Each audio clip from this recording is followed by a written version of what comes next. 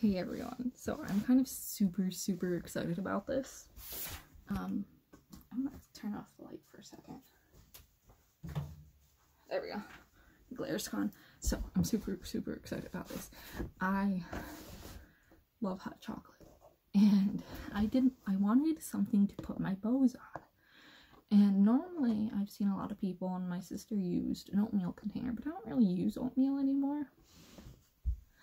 And I really didn't want to buy a little thing, like the little round thing of the cylinder of oatmeal. And I most likely would have just fed it to the horses,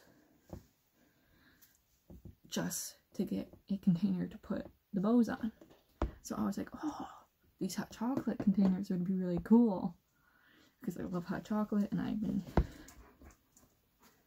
eating it a lot, drinking a lot. I have another container upstairs of this too that I'm going through. So I thought to myself, I will clean this out and bring it downstairs and just use that for the bows. And oh my gosh, I love it. It works. So I'll probably add like black material or something to the top and the bottom and the sides, so it doesn't, you don't see like the hot chocolate look, so it has a nicer look to it. But let me know if you guys want to see the final look when I add the material and get it all sorted. I'll probably glue it on. I'm so excited.